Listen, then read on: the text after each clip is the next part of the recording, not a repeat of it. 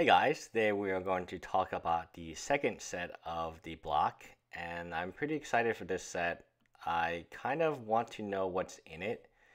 It could be either very, very good or very, very bad, so I'll give you some details about the second set. It looks pretty, I hope it's pretty good, but who knows? The picture is pretty epic.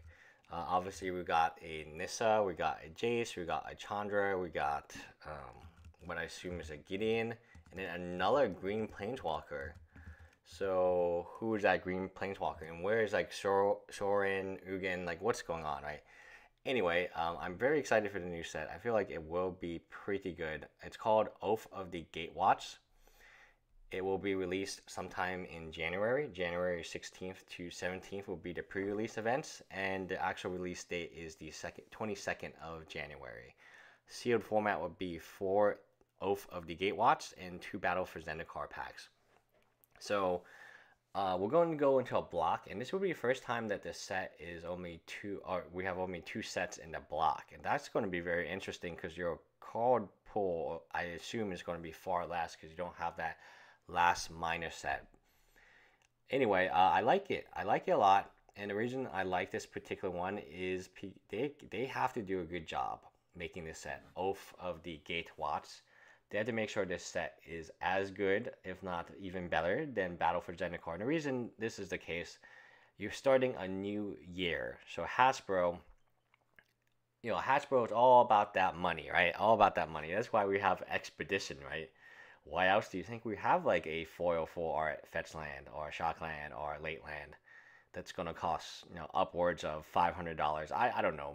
No one has no idea. I should make a video about what I believe the prices are, and it would be funny because no one has any idea what the prices are going to be because nothing like this has ever happened before.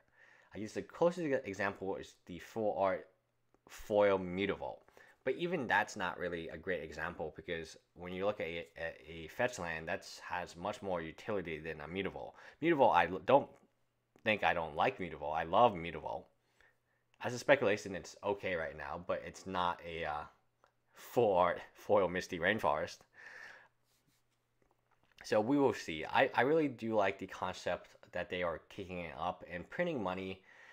Full art lands, all that stuff. That's all interesting to me, and I kind of like that they are doing it, but I would much rather prefer that they do it at like not some foil mythic rarity. I prefer they do it at regular rarity. Maybe like from now on we can have packs where and just like Dragon Maze, instead of the land slot, you can get like a fetch land or a shock land, and you can't just play them. You can play them in modern, and you can draft them, but you cannot play them in, let's say, like standard at the time. I think they've solved the problem, and I feel like that's a big step, but we will see. We will see. Like Expedition in Oath of the Gatewatch could be a possibility. I could see the filter lands as well as the other set, the enemy late lands, and then maybe if I say filter lands, what other lands would you guys want to see as an Expedition, if you will?